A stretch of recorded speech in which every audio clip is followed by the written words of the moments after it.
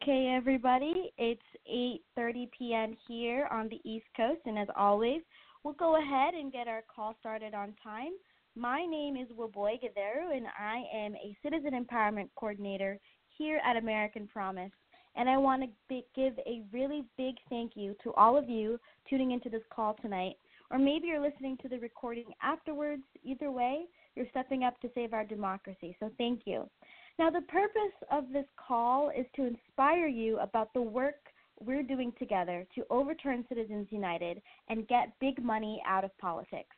And it's also to inspire you to come to the National Citizen Leadership Conference, or NCLC, and Lobby Day from June 22nd to the 25th in Washington, D.C., and begin the training process for a super impactful Lobby Day. This is the first in a series of calls, all geared around having the most dynamic and exciting Lobby Day possible. Each call is going to build off the last, so we're really excited to have the first one tonight. In just a minute, we're going to hear from author Frances Moore Lappe, who co-authored with Adam Eichstein of Daring Democracy, Igniting Power, Meaning, and Connection for the America We Want. And as she's talking, be thinking of questions you'd like for her to answer. And to do that, I will let you know in just a moment. Then we're going to have an overview of the NCLC as a whole and talk specifically about Lobby Day. And then we're going to have some time for question and answer. Then we're actually going to hear from two incredible American Promise Association leaders, Laura Nittmeyer and Joan DeVore, who are going to share about their APA's work and how they are getting ready for Lobby Day. Laura was actually at the first NCLC in 2016, and Joan and her group have already had 3 meetings with members of Congress scheduled for Lobby Day on June 25th. And then finally, we'll be having an overview of the training and coaching calls we'll provide in May, June, and leading up to the conference to make sure that the conference is as effective and super powerful. Now, before I pass it over to Jeff Clements, I wanted to share this quote actually from our guest, Frances Moore Lappe, who wrote, "Hope is not what we find in evidence, it is what we become in action." And let me repeat that with one addition that Frances Moore Lappe made herself in an interview with the Center for Equiliteracy. And she said, "Hope is not what we find in evidence, it is what we become in action together in community." Now, everyone on this call, whether it's your first time getting into action around the 28th Amendment to overturn Citizens United, or it's your 100th time, everyone is creating hope, and that's such an important and powerful thing. And working with all of you every day, I feel super hopeful. And now I'm going to pass it over to Jeff Clements, who is the American Promise founder and president, and I know he feels the same way. Hi, Jeff. Hi, boy. How are you? Doing good. Great. Hey, it's such an honor to be with everyone on the call again tonight.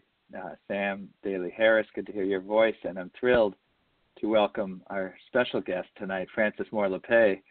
And, Frankie, as she's known to her many, many friends in the democracy movement and beyond, is just a hero to so many of us. She spoke at our National Citizen Leadership Conference in 2016, and we're just delighted she's going to be back again this June at our National Citizen Leadership Conference. She is known around the world as the founder of the Small Planet Institute and the author of the award-winning, best-selling Diet for a Small Planet, a classic, as well as 19 other books involving and regarding food and democracy, and really no understatement to say humanity. Her latest book, which everyone has to read with Adam Eichen, is called Daring Democracy, Igniting Power, Meaning, and Connection for the America We Want. Frankie's the co-founder of 3 national organizations that explore the roots of hunger, poverty, and environmental crisis, as well as solutions now emerging worldwide for what she calls living democracy. She speaks of empowerment, about turning cynicism into action, into hope, and it's just the type of thinking that we need so much in our work to reclaim our American democracy, and we couldn't be happier to have her on the call today. And Frank, just before I turn it over to you, let me just give you some idea of some of the people on the call. In the second half of the call, we're going to hear from my friend Laura Nittmeyer, who was at the first National Citizen Leadership Conference in 2016, and as we say, brought the conference home with her to start an amazing American Promise Association in her community in Montclair, New Jersey, centered around breaking down our partisan divide to rally around the common goal of achieving this constitutional amendment to get big money out of politics and people back into politics and represented fairly in those politics. We'll also hear from Joan DeVore, another American Promise member, a co-leader of a great group, American Promise Association in Tri-County, New Jersey, who's leading by example. And her group's already scheduled 3 meetings with members of Congress for the Citizen Lobby Day we're going to have as part of the conference in June. So that's the kind of folks on the call today. And with that, it's my great pleasure and true honor to turn it over to you, Frances Moore Lappe. Thank you, Jeff. Thank you, Jeff. I'm honored to be involved and to just share with you some of the thoughts and feelings that motivate my life and help me so much. And I just want to thank you for asking me to share. And I want to start by first complimenting you, going to the core of our crisis and enabling people, all the people involved with you, to really experience what I see as the essence of our humanity and the essence of democracy. And what I mean by that is I think the deeply underappreciated need for each of us to have a sense of agency, that is power, that we have a voice, and a sense of meaning in our lives, and a sense of connection with others. And American Promise, I see that you attend to all of those deepest needs that we have and help people to find a way to experience the fulfillment of those needs, which is human dignity itself. So I sort of, myself, I think that human dignity is the very essence of what democracy means to me. And so I want to talk also about what is your power as I perceive it. I mean, I hope I don't sound like I know it all here. But as I have experienced it, or as I imagine that you are experiencing it, because power is one of those words that often we're uncomfortable talking about, and I mean power in the best sense. In the origin from Latin, power comes from the word posse, and it just means to be able, our capacity to act, and our capacity to make a difference, to have this meaning that I just mentioned. And so I'm so impressed with you all, and I want to compliment you and affirm the kind of power that I want you to appreciate that you have, and that is that we often think that it's only the big steps and the big outcomes that come from our work, but I just want to underscore that I believe that every act that you do for this essential cause that is the basis of solving every other problem we have, that is democracy itself, that somebody is watching you, somebody is observing, and we are all social mimics, and you'll never know how many people, the choices that you are making to step up and to stand up, how many people are watching you, and how many people are thinking, oh, yeah, maybe I could do something I didn't think I could do. And I want to encourage you that expressing your fear or sharing your self-doubt and doing it anyway, that is what people can be inspired by as well. I think that, when people see others engaged in something they care so deeply about, it's often that feeling, when you observe it, you want that. You want that thrill that can only come as you're taking risks for what you truly believe in. And so I believe strongly that the ripples of your actions are beyond anything you will ever know. And I myself had a taste of, as you look forward to Lobby Day, when I was at the results conference the day before their Lobby Day, and I've never been around people so energized and so happy looking forward to this next day where they were going to go and make their case directly to the people that work for us, right, our legislators. And so I really compliment you on taking that step. And just that, I just want to share with you a moment in terms of that theme of they work for us. I participated in Democracy Spring, marching from Philadelphia to Washington, and there was a moment that I sense that you could probably imagine this moment where we were walking into the Capitol and we were chanting, "Whose democracy? Our democracy. Whose democracy? Our democracy." We were marching for basic democracy reforms, and the Capitol dome came into focus as we were chanting, and I started crying. And I realized that my brain was reorganizing. I could feel the synapses kind of popping because I realized that, oh, yes, they work for me. It is mine, and therefore it's in my responsibilities that my power lies. And that, I think, is another message here, that people often think of democracy as a duty. It is our power. This is our responsibility, and citizenship is power in that sense. So I just really want to compliment you, encourage you, tell you that I believe you're having even more effect than you think.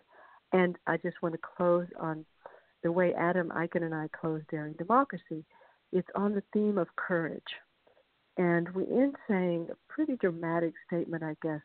To me, we end up saying, in such a time as we are alive, that the opposite of evil is no longer goodness. The opposite of evil is courage, because goodness without courageous action is not good enough in this time. And I really strongly believe that your actions are courageous and contagious.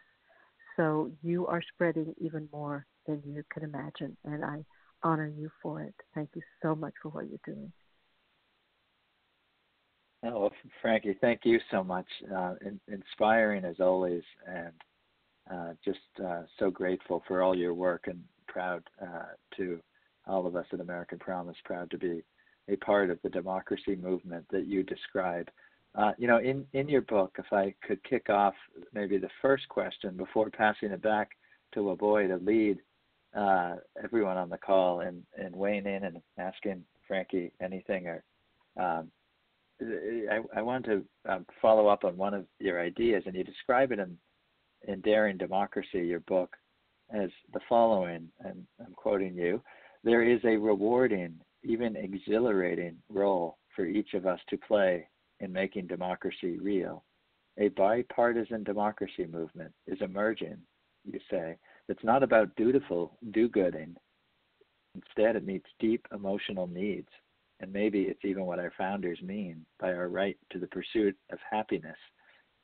And it's a beautiful statement. I'm wondering if, as you've seen in Citizen Lobby Day before, and as you see how American Promise members are helping to launch American Promise associations in the communities, or training for Lobby Day, or even taking the time out after a busy workday to get on a call like this, your message that this is courage, and what we need is inspiring and powerful. But I'm struck by your point that it is also a pursuit of happiness, and that we are building something not just courageous and necessary, which it is, but something that can actually bring community and happiness in this hard work that we do together. I wonder if you could say a little bit more about that. I will be happy to.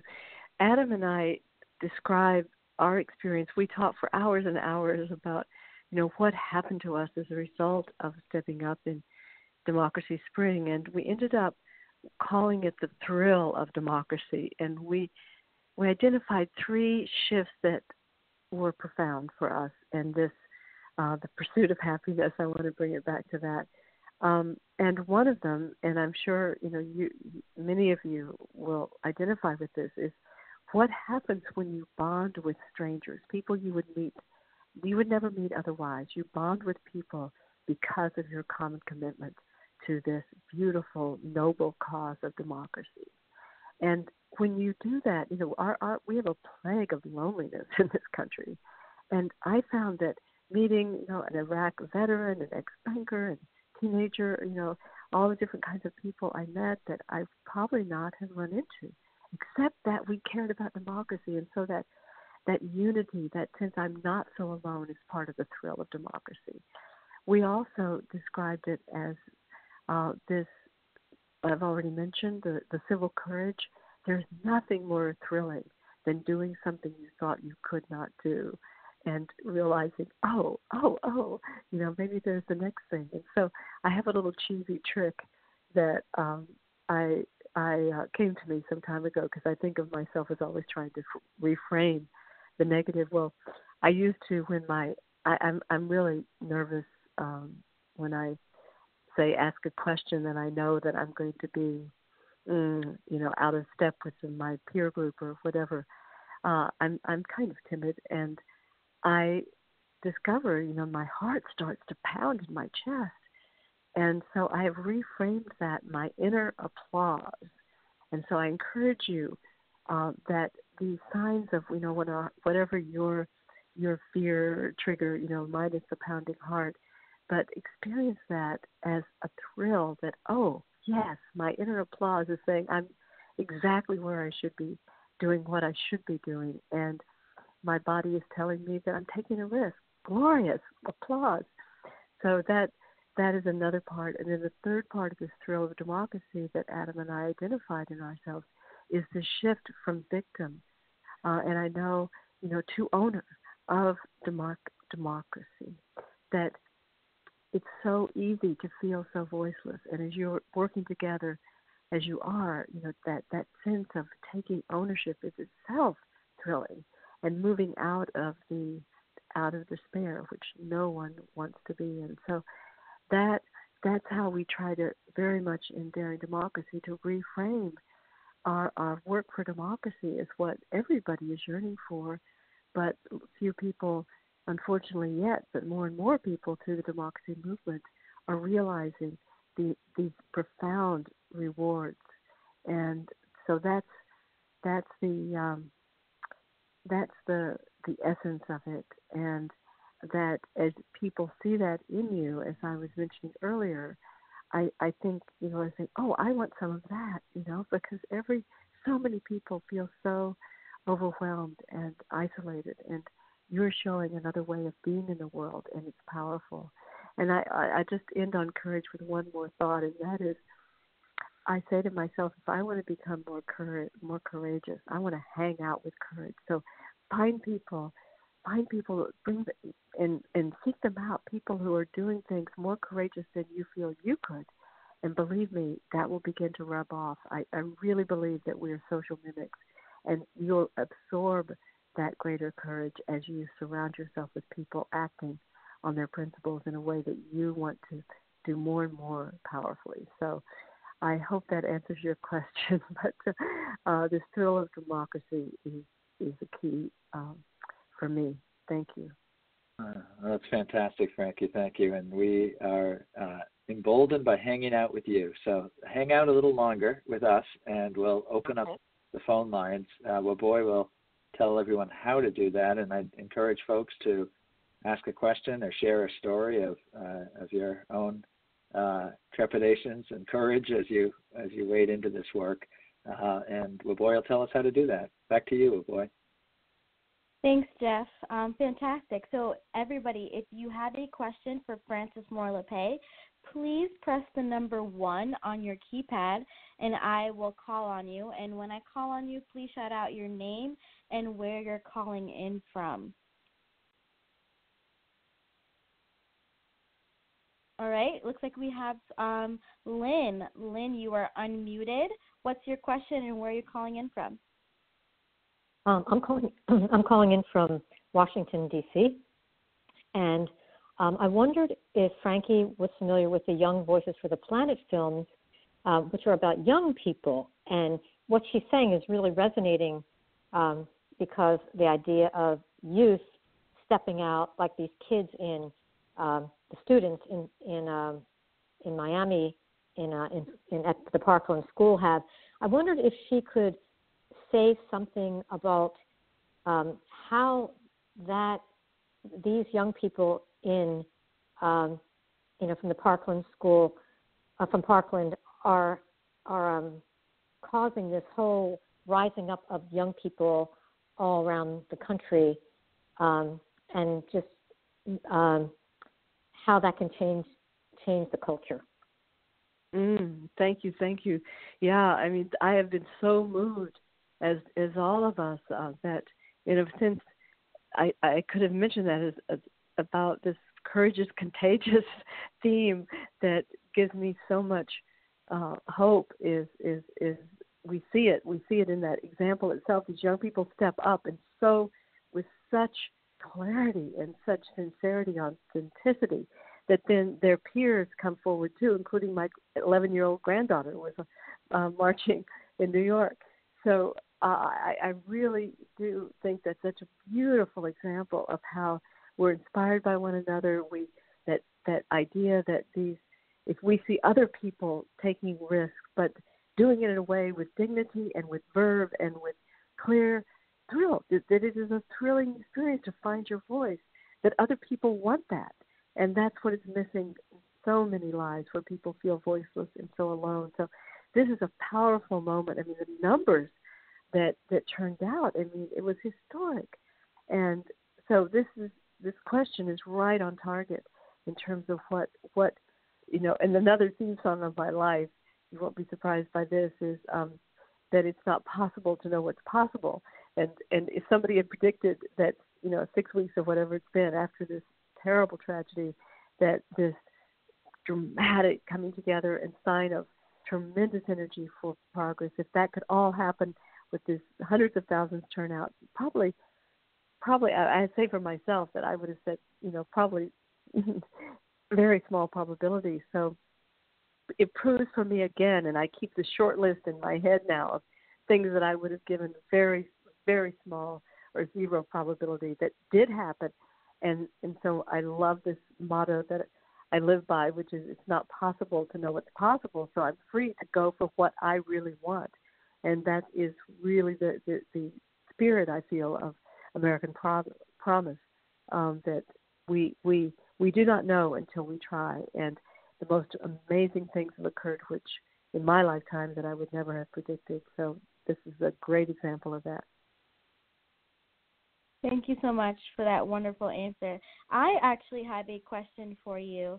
So as people are beginning to meet with their elected officials on Lobby Day, you talk a lot about creating that human connection and making democracy about that person-to-person connection. How can a group of people do that when lobbying is usually considered, it could be very contentious if the two parties are on the opposite sides of the spectrum. So how do you bring back that human connection to talking with elected officials? Well, clearly, and you know this better than I, that the issues that you're bringing forward are supported by the vast majority of the American people, 8 in 10 at least. So I think that the motif or the theme of your coming forward is that you know that you are speaking for the constituents of the people who you are talking to. I mean, that this is not, this is so clear how Americans stand on this, and the evidence is increasingly clear. So I think that you show, basically you're showing you can embody the sense of showing respect for the legislator who wants to respond to the constituents who are overwhelmingly in agreement with us that corporate power is anathema to our democracy, and this is one element of it. So I think just that by body language, by the way you speak, by the language you use, that really reinforce that idea that you are helping the legislator to respond to the heartfelt desires and positions of the vast majority of us. That I think that is, assume that the legislator wants to behave and think that way. Does that make sense? It does. I absolutely love that, helping the legislator. Never thought of it that way. Thank you so much. And again, folks, if you have a question, please press the number 1 on your keypad, and I will call on you. Phyllis, you are unmuted. Where are you calling in from, and what is your question?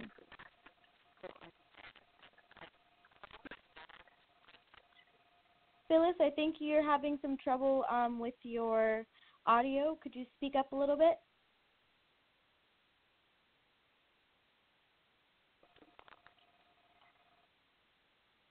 All right.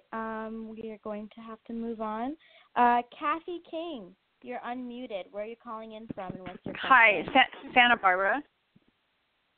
Can you hear me? Yep, you're all set. Yep.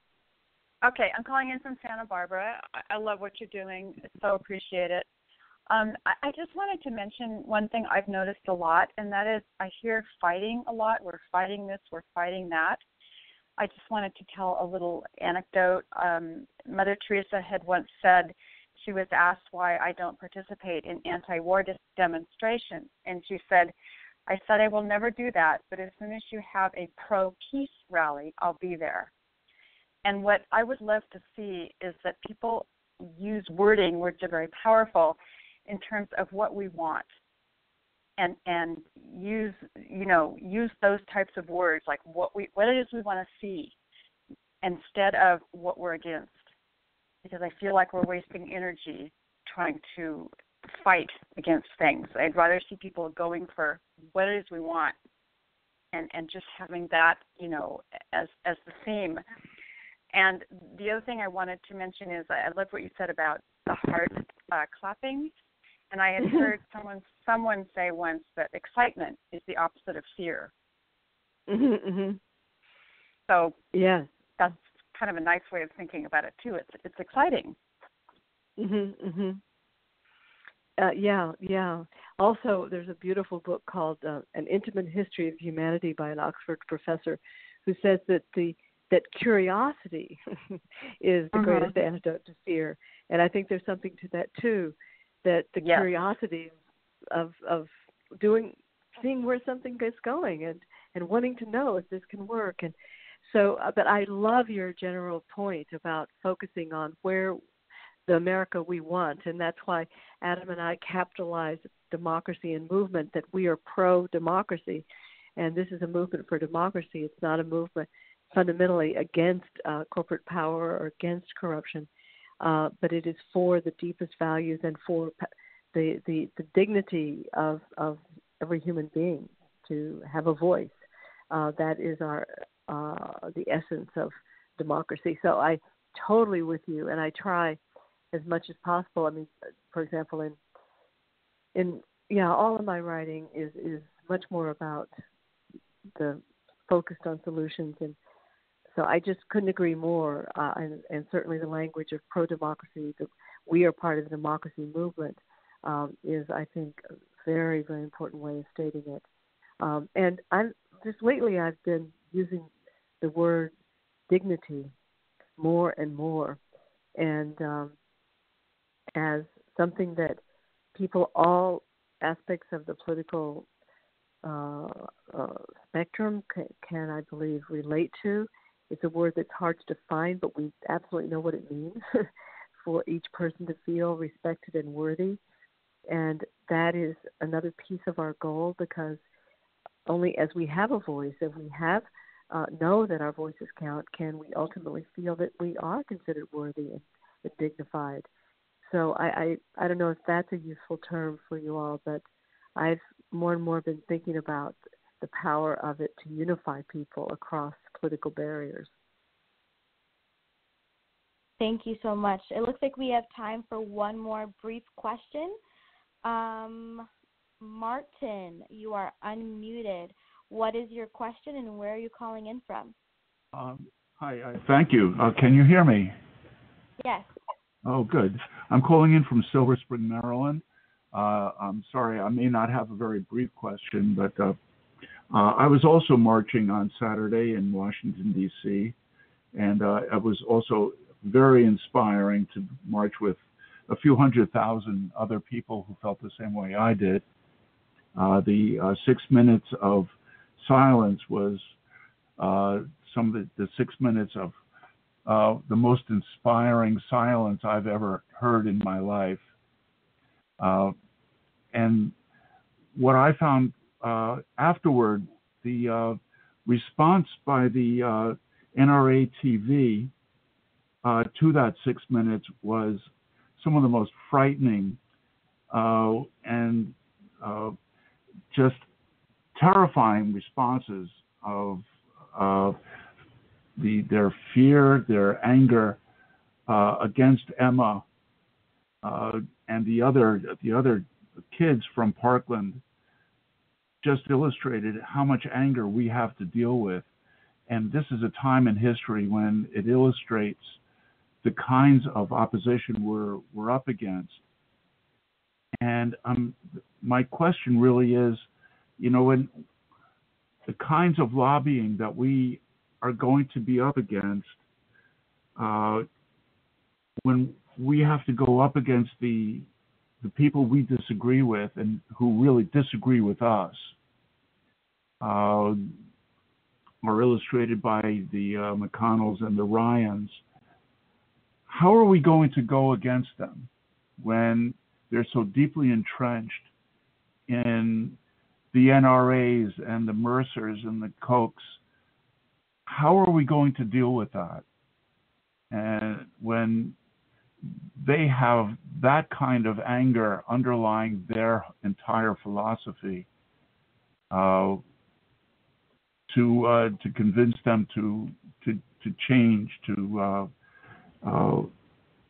go without their addiction to money to support their entire political philosophy.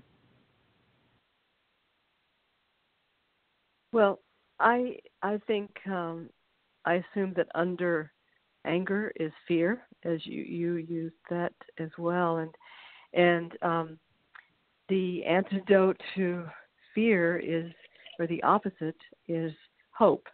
And I think that what you all are doing, and this is what I hope that that my life is contributing.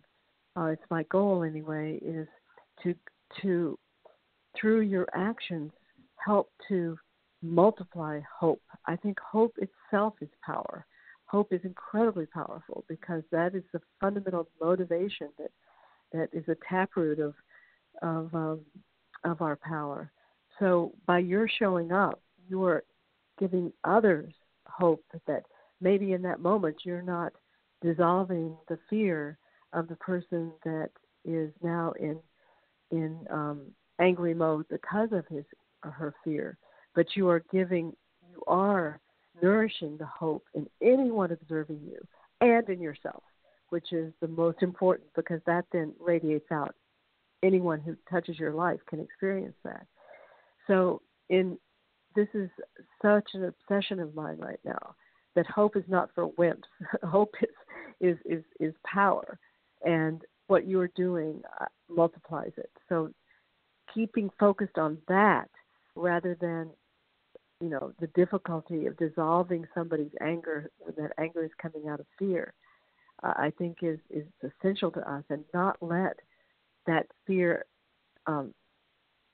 driven anger diminish that hopeful energy that the majority of us, the vast majority of us, are with us and understand that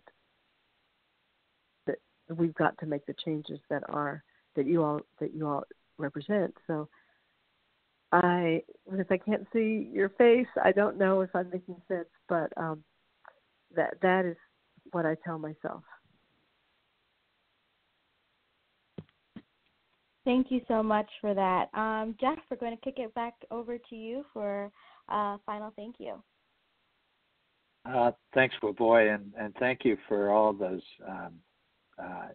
insightful comments and questions that came in, and Frankie, for your wisdom and grace and hope and power that you share with us. I urge everyone to check out the book, Daring Democracy, by Frances Moore Lappe and Adam Eichen. It's a wonderful read. It's inspiring, and we're so grateful to have you with us and to have you coming back to the National Citizen Leadership Conference in June. It'll be from June 22nd to 25th. And I'll say a bit more about that momentarily, but I'll just let you sign off now, Frankie, and thank you again.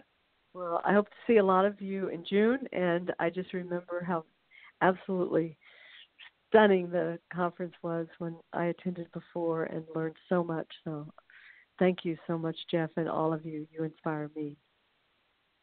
All right. Fantastic, Frankie. Take care. We'll talk again soon. Okay. And for everyone on the call, we have our National Citizen Leadership Conference. Here's some details about it. It's at the Washington Hilton in Washington, D.C., June 22nd to the 25th. We expect 500 to 700 people from all over the country, elected officials, leaders from all walks of life, to be there. Last year at our first National Leadership Conference, we brought more than 300 Americans from 40 different states together and worked together for inspiration and action across partisan lines. And we expect, as I said, even more this year from all 50 states. Some of the comments from attendees last year, I just want to share with you. They're pertinent to the conversation we've been having tonight. I feel hope and like I know what to do for the first time in a long time, is one comment. And it was a conference like none that I've been to before, and I hope to be back next year. We really came back charged up with a ton of contacts, all with the same passion for restoring our democracy. And thank you for bringing us together and reinvigorating this democracy movement. So American Promise is proud to put on the conference. It's not us that reinvigorates the movement. It's all of us together and all of us coming together for that kind of inspiration. So this year we're going one step further with the Citizen Lobby Day on the Monday, the 25th, the last day of the conference. And we'll be providing training, role-playing exercises, a chance to have citizen leaders from various congressional districts in your own communities to gather and learn from one another throughout the conference. And we'll have great speakers like Bill Moyers and Nina Turner and Congressman Jim Leach and FEC Commissioner Ellen Weintraub, and represent us as Josh Silver, and of course Francis Moore Lappe, and many more. So check out the conference and register for both the conference and Lobby Day. You can see all the details at citizenleaders.us. That's www.citizenleaders.us. So I hope you can join us in June for the conference and the Lobby Day on June 25th. And back to you, boy.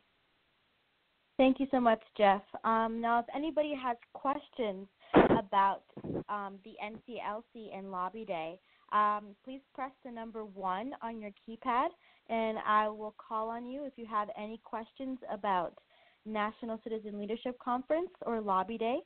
Press the number 1, and I will call on you. Susan, you are unmuted. Where are you calling in from, and what's your question?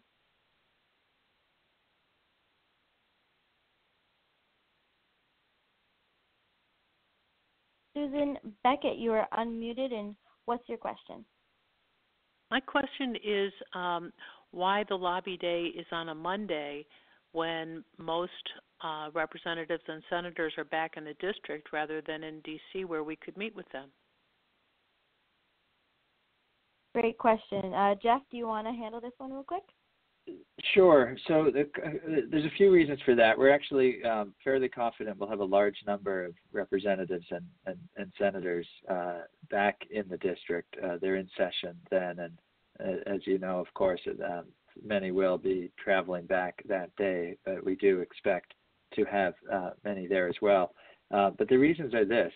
This is a conference for people like all of us on this call who are coming from daily lives and jobs and other things that make a conference on the weekend, frankly, the best way to do the kind of training and gathering and inspiration that we need before going up to Capitol Hill to have these effective meetings. So we wanted it to be the third day of the conference, so it would have the most powerful impact and the most numbers of people coming from congressional districts all across the country.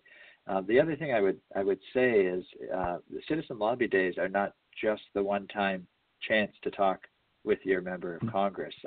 What we really work on is relationship building with your member of Congress, your senators, and their staffs. And so we'll hear soon from the folks who have done this kind of work in the New Jersey APAs, and I think will tell us a little bit more about that relationship building. But the idea is if they're not if one of the members is not there for a meeting with their staff people, that's actually quite valuable. And then to follow up when you're back home with your members of Congress after the lobby day, that's very important too, whether you do get a meeting with them or not. So it's a continuum of relationship building to have more impact, to get to what we need, both for this constitutional amendment, where we'll need the votes of 2/3 of Congress, but also to be effective citizens and be represented as we deserve. So it's a great question. There's no perfect time to get hundreds of people up to Capitol Hill, and we decided, and after a lot of feedback and consideration from people, that this was the best way to do it. So thanks for the question, though. Great. We have time for one more brief question. Hank, you are unmuted. Where are you calling in from, and what is your question? It's Hank Mayers, and I'm calling in from Lansing, Michigan. It turns out that the first question took care of my question, so I no longer have a question, but thank you. Excellent. Thank you. All right. Hank. Well, I'll just say, Hank, thank you for all your great work in Michigan. Good to hear your voice. Awesome. Fantastic. And I encourage everybody to go to the NCLC website, which is citizenleaders.us. And you can learn a lot more about the conference, who the speakers are as they come in, and just learn more about what this incredible 3-day conference is going to be. And the website can also be reached at americanpromise.net on the conference tab. I'm now super excited to pass it over to Laura Nittmeyer, who is the leader of the Montclair, New Jersey American Promise Association. And she was at the first NCLC, brought the conference home with her, as we often like to joke, and now is here to share a few words. Hey, Laura. Sure. Hi, boy. It's true. The first American Promise conference, when it was scheduled in 2016, I was very excited. You know, I didn't think I would know anyone there, though, except Joe Clements, who I had seen speak a few times. So I decided to invite a friend that I had met at a march a few years before to go with me. We'd been organizing community events on local living and environmental topics in the same meetup group, but in adjoining counties. So it was really great to have the time to drive down together from New Jersey, of course, to Washington, and share our rather limited experience with lobbying, but also with going to Washington, D.C. for, a civic meeting versus a tourism trip. The conference itself, was a big surprise. Not for the inspirational talks, which were plentiful, but it was just so fun. Incredibly, there actually were people there from New Jersey that I already knew, and some that I met for the first time. In one of the sessions, we spent about 3 hours talking about the elements and the wording of the amendment itself, and how every word meant something important, and had a special meaning that I didn't know anything about. Then there were several hundred people from what seemed to be 100 different organizations, and many of them had very well thought out opinions on the wording too. So I really had no idea the work was so advanced even at that time and so well developed. The real show for me, though, was, I think because I'm in a very Republican district, with the conservative and Republican panel discussion in support of the amendment. It made clear in my mind that even though it might be a little intimidating, we really could talk to our congressman, who's actually a moderate Republican, about this issue. But we were just really learning how to get started. Now, coming home, I really didn't have time to start an APA myself right away. So I started looking for opportunities to support the 20th Amendment work just wherever I could. I signed up for the conference calls and all the training I could get. And little by little, I started going to local club meetings and sometimes just shared my view of how important this work is. That's it. I just said, at some point I just say, we have to get this amendment, and I'm committed to work on it. And, in a very short time, other people asked me how they could work on it too. And ultimately, 4 of us met with our congressman in just a couple of months. So it's exciting to be going back to the conference again this year, and this time with quite a few very committed people, including 5 members of our local APA.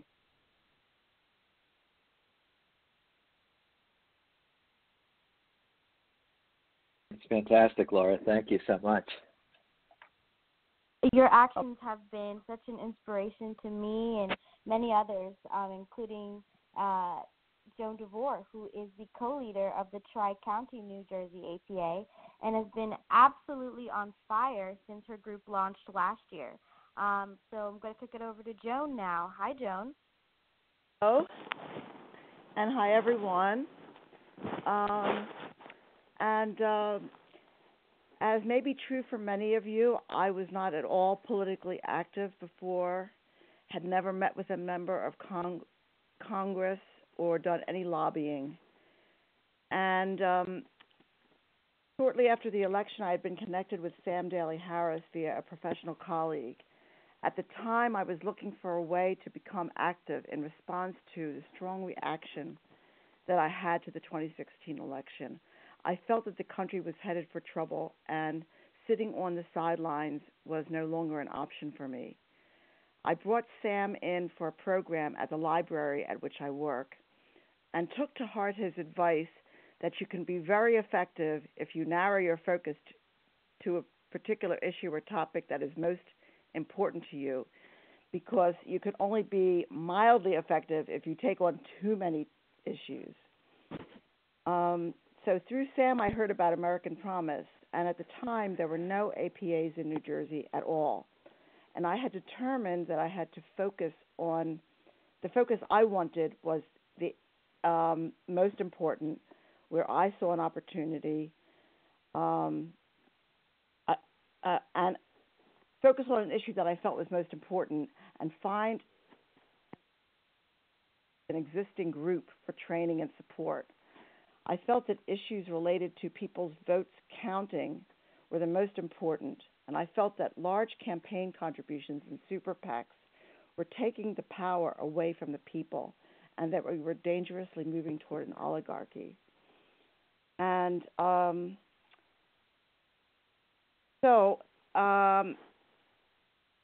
American Promise, through Sam Daly Harris, I heard of American Promise, and I met Laura, and I saw that they offered support from the staff and by working with other grassroots citizen leaders and getting training, and the gate would empower us to do impactful things. And once I found a partner, that's Marie Hensfelder-Kimmel, who co-founded the Tri-County chapter with me, who shared my interest in American Promise. It wasn't long before we launched this chapter. I would never have believed that I could have done that a few months before. It was a combination of finding a partner, effective support from American Promise, and training from American Promise National Organization. And now we have an engaged and active team that works very well together, and that is really empowering. These experiences have opened up a totally new area of my life and have been transformative. And to me in a way that I really never experienced before.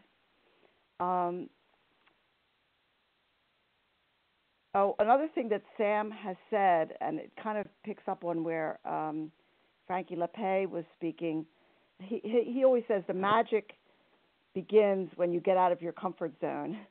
And that I've learned through many lessons in life, and that also applies here. I would never have imagined myself meeting with legislators before this, but it's very energizing.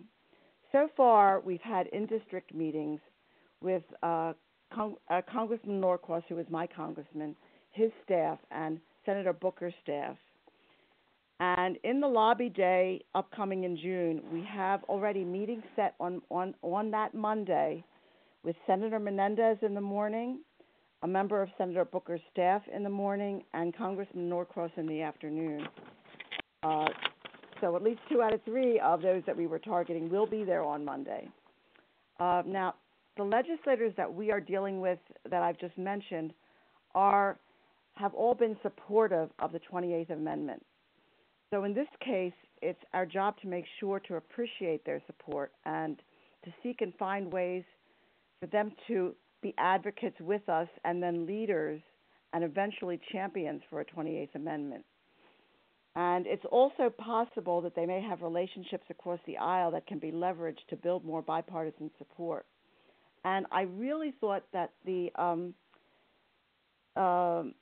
person who made that point about talking positively rather than negatively, the woman earlier in the call, talking about what are you for and what do you want to see rather than we're fighting and against.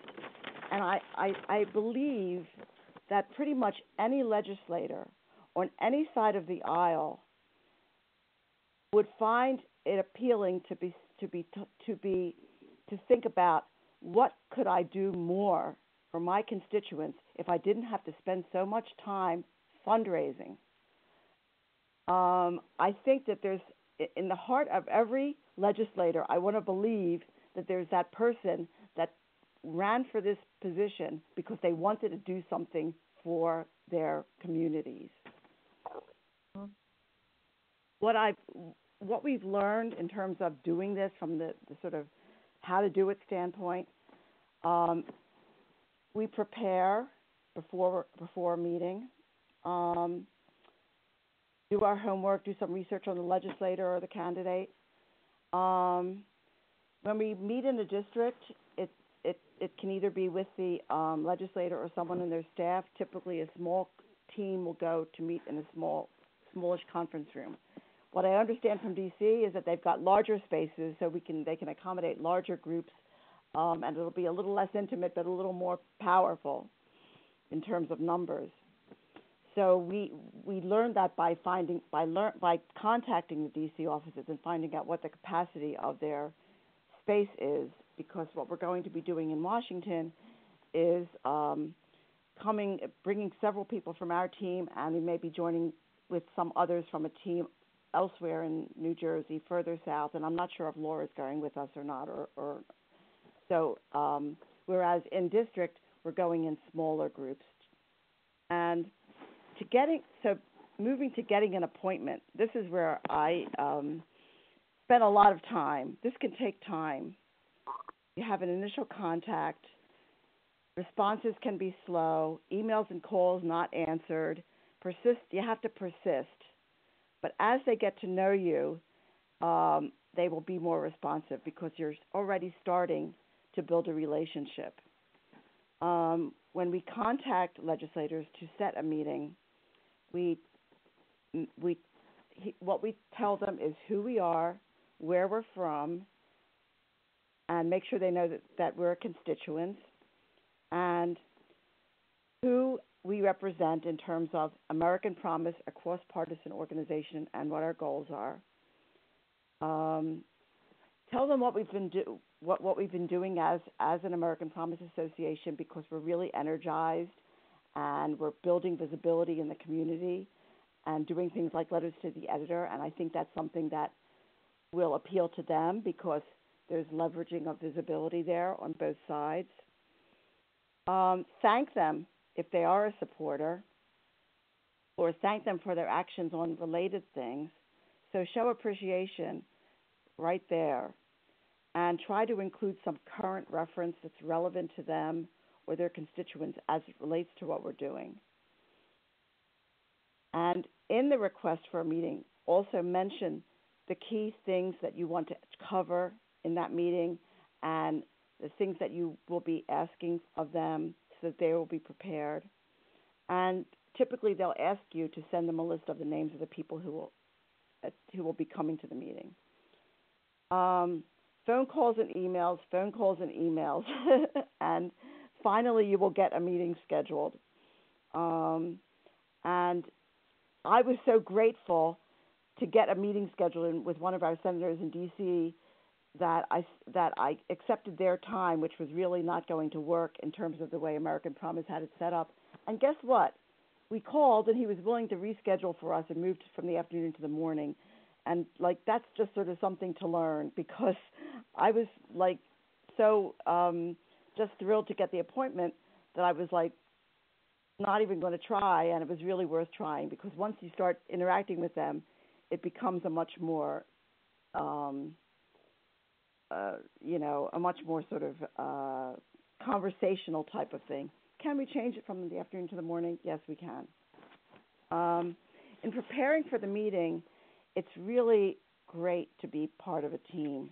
We got together and we worked out an agenda for the meeting. We used some templates and outlines that American Promise provided, and we prepped for the meeting and assigned roles: who's going to take notes, who's going to do introductions, who's going to tell a personal story related to the issue. That's important and very powerful. Who's going to deal with the specific asks, who's going to talk about what the next steps are. And so we met at least once before the meeting to kind of make sure that we were on our game. We created and get materials to use as leave-behinds. Like if we were talking about letters to the editor, we could that we wrote, we could leave them a copy of the letter. Materials about American Promise, etc., and working out what the next steps will be with that legislator or with that staff person. Maybe the next step is you're going to collaborate on an op-ed, or maybe the next step is, if you met with a staff person, when are you going to meet with the legislator in person? And then, of course, after